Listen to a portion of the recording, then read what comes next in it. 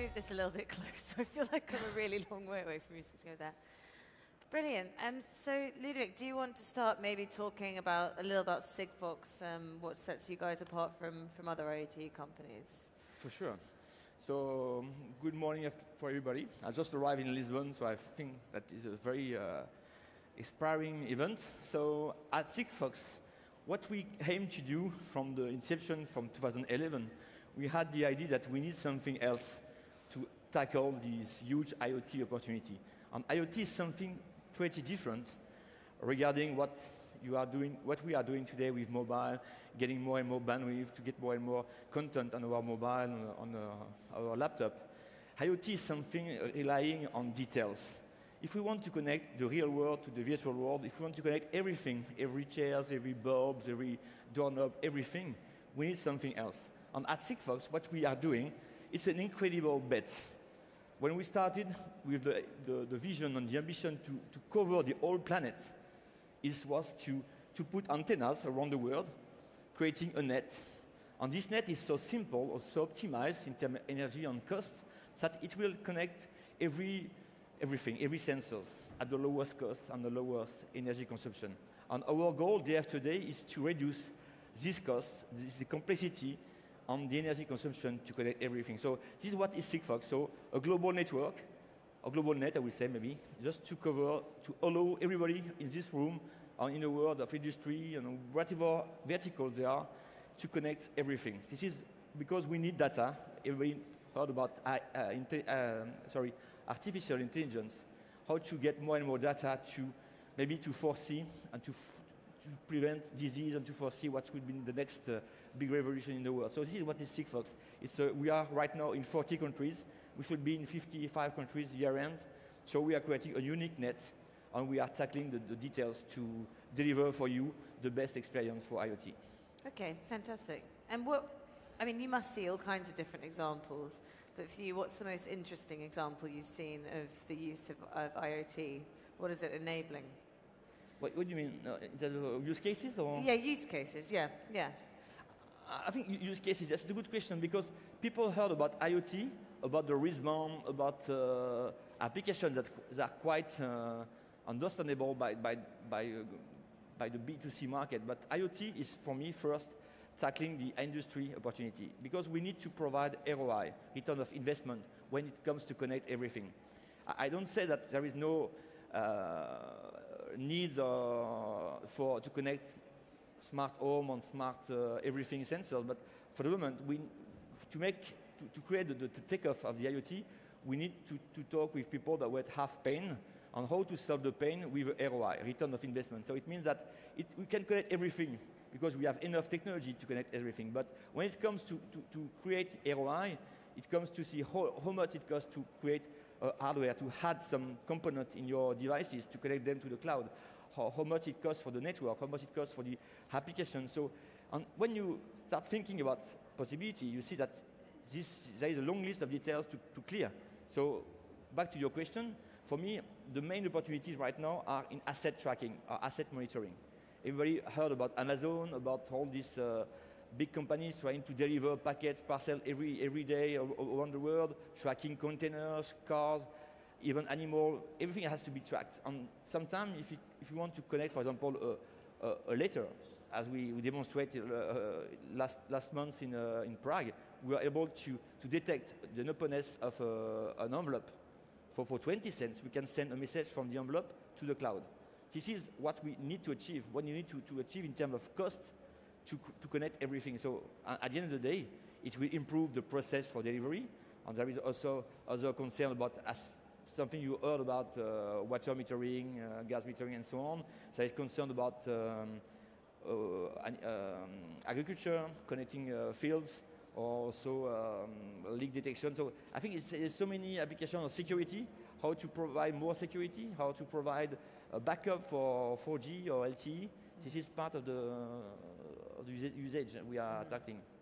Security is a good point, actually, because that's one area that there are lots of security people that are deeply skeptical about IoT and sort of question the value of why we're connecting certain things to the internet. Do you think, how much of an issue is security within IoT? I think security, it's something important to address, but I would like to tell you that there is a price for security. For example, I haven't mentioned a use case about connecting fire sensors. Do you want to spend additional dollar to get a high level of security for your fire sensor? I don't think so.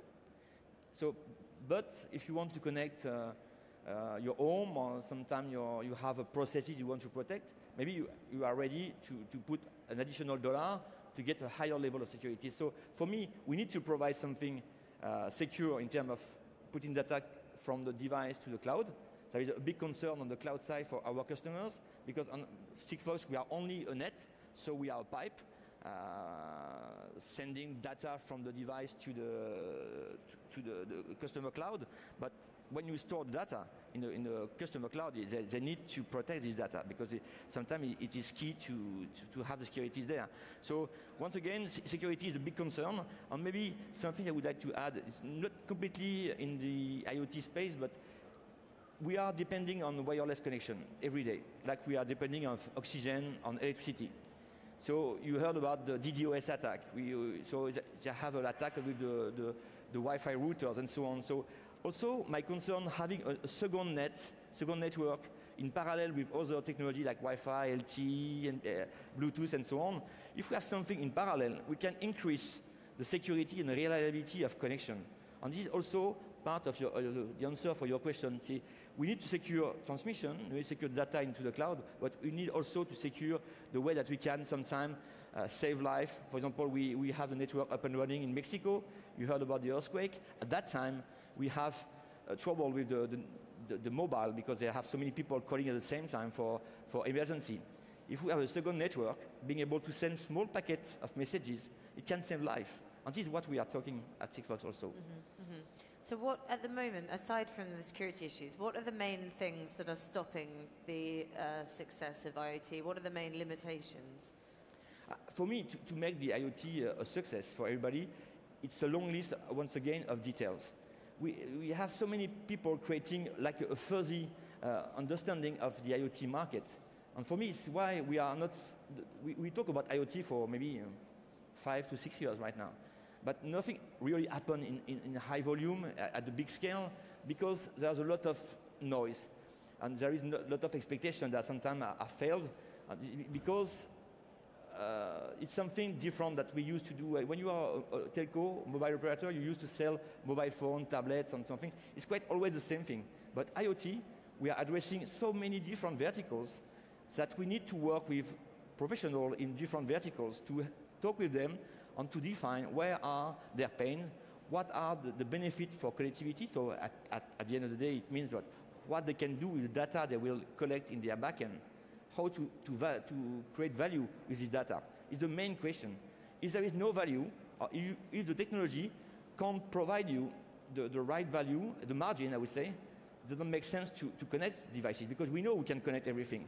But this is the reason why, for me, this market right now keep a little bit fuzzy and not reached is the main maturity. Is because we haven't enough people thinking about ROI and not about only connecting devices or not only technology. Technology is fine, we can manage that. Mm-hmm. But the concern is talking with customers, talking with everybody to define the value. And the value is not only dollar. If you can save life, you can you can protect the environment. If you can create more additional value for customers that they are changing from their business model, because we are talking about digitalization of industries. So how they can benefit from that. So it's ROI is a mix of all these things to define how much I can put in the connectivity to get margin, to be profitable. Mm-hmm. Okay. And this sounds an odd question, given that you work in IoT, but is there anything that you absolutely would say we should never connect to the internet? Never, you say? Yeah. I think, maybe not. If you want me to do some thing under bracket, is I'm feeling that we are not living a real world. So I think we are all digital.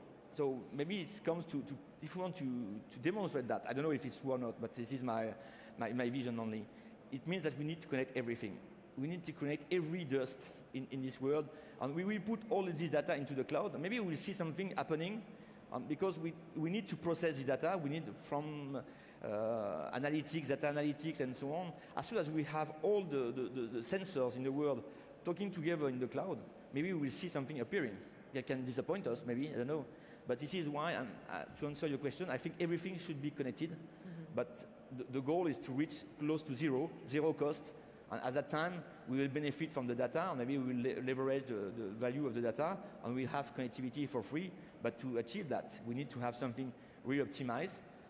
No more batteries, because batteries is the pain. If you imagine that we talk about hundreds of billion devices connected in the world, if we have hundreds of billion batteries, how to deal with that? It should be a big mess, and also for environment concern. So for me, we need to use the energy surrounding us, being able to have enough energy to send the messages, send the packet to the cloud, and we'll see what will happen. So I hope that this year, well, we are sitting, or everybody in this room will be able to, maybe 2 years from now, to connect all of them for at least maximum $1, and to monitor the mood, to monitor how many people are sitting in this room, in the cinema, everywhere, in the restaurant. Imagine if every shares are connected in the world, how much value you can bring from that. One point that's made about the Internet of Things is that it's a very fragmented market. Do you think that there needs to be a consolidation towards one technology, or what is your thinking on this? It's a good question. I think for me, unfortunately, right now, as I said, it's quite a little bit fuzzy situation that we have the telcos that they felt that they will drive the IoT market, and we come from nowhere at SIGFOX, and we told to the market that we need something else. Not because we are better than them, but because IoT is something different. But at the end of the day, there are requirements for very optimized solution, and we need sometimes bandwidth. So we need to collaborate in the middle. I think at SIGFOX we are targeting from 0 to 1 kilobit, so very low bandwidth, on 4G, 5G, maybe tomorrow on the NB-IoT, LTE-M, and so on. They will target something between 10 kilobit on higher. So we need to one day to connect all together and create a global value for customers and for industry. For what happened in the mobile industry with Apple and Android, they create an amazing opportunity for everybody to create mobile apps. We should do the same, and we will do, for sure, the same for IoT. We will see Snapchat, WhatsApp, whatever, application, the same in the IoT industry. But to do that, we need to simplify everything. We need to create like a IoT store when you can start from zero with $50 in your pocket and create your first object, connect it to the network, and create value as soon as you have a ramp up. You can be a successful company, as I said, the WhatsApp of the IoT. This is what we need to create. And so for that, I think, and I ask everybody at the telco to talk together and say how we can tackle this opportunity together. In the UK, I can't speak so much about the French market in this regard, but in the UK we have a lot of complaints about broadband being slow, and the government has tried to improve it. How far is that holding back the progress of Internet of Things, slow internet connection? You mean what UK? I mean your internet provider, so as in the speed of the connection that you get from your internet provider, is that something that is affecting the progress of IoT? No, I don't think so. I don't think so. You mean that the backhaul of internet for IoT? What it is for me, we have enough bandwidth for IoT today. I don't think that we will need more for IoT. I say more bandwidth in terms of internet backhauling, and all the existing technology are fine for me to address this IoT opportunity. What we need, as I said, is to take care about details on how to create also sensors, because as I said, when it comes to connect the real world to the virtual world, we need a lot of sensors, and cheap sensors, because if they are expensive, we can't collect the data. We are working with a company in Germany monitoring the pollution. And what we are doing today, we are putting a lot of pollution sensors in the city, and we connect all these pollution sensors to our cloud, and we are managing the traffic lights right now. And also with Waze, we should be able to to improve or to reduce the pollution level, because it's an application, it's a smart city application, but the data needs to be open. We need to put all the pollution data sensors into the cloud and process the data, manage the traffic light, and be able one day to, even with the same traffic, reduce the pollution, because we'll allow people to change their road, not only in terms of the shortest path between point E and point B, but also balancing the traffic to lower the pollution. This is something we need also for IoT, so this is part of my question. Yeah. We've heard a lot here at Web Summit about Alexa, Google Home and voice services. Can you see an intersection between Internet of Things and voice services? Yes, for sure. For me, the connection is in the cloud with artificial intelligence. We need to make the object talking. This is what we are also doing. I think every object, when they send the data, it can be similar to a talk, to sentences, to words.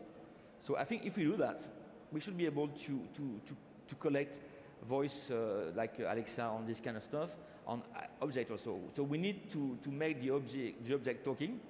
If you heard about what we are doing with the SIGFOX Foundation, we are making the rhinos talking. So we should allow every object to talk, and if they talk, they can discuss with the voice system. So this is maybe where I'm thinking that where's the connection between the voice system on IoT. What's the most exciting use case you have seen within Internet of Things?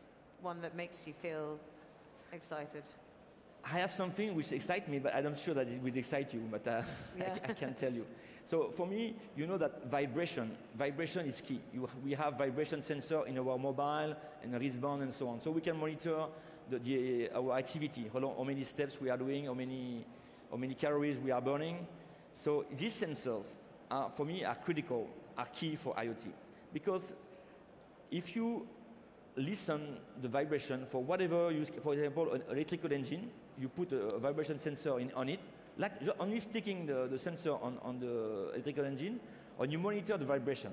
You register the vibration for 1 day, 1 week, 1 month, 1 year. And at the end of the day, you will manage pattern of vibration. So it means that for that, you need a lot of bandwidth, a lot of storage, a lot of processing power to define these patterns.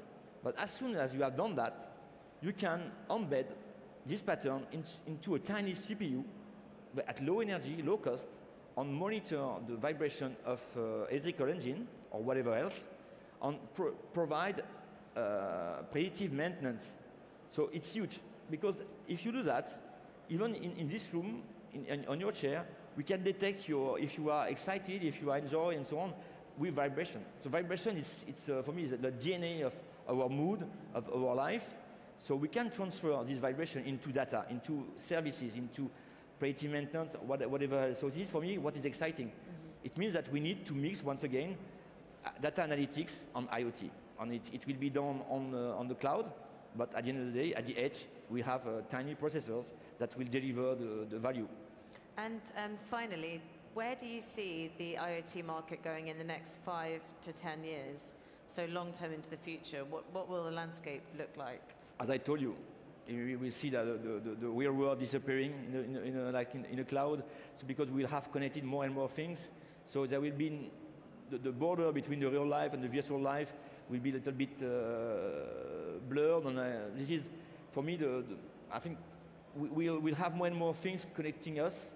We'll own hundreds of devices connected in our lives. So one day we have our environment that will take decisions for us, and we will take time or more time thinking about the future and enjoying maybe a moment all together, because many things will be done out of our reflection. Unfortunately, that's all we have time for, but please say thank you to Ludovic for sharing his thoughts with us today. Thank you. And have a good day. Thank you.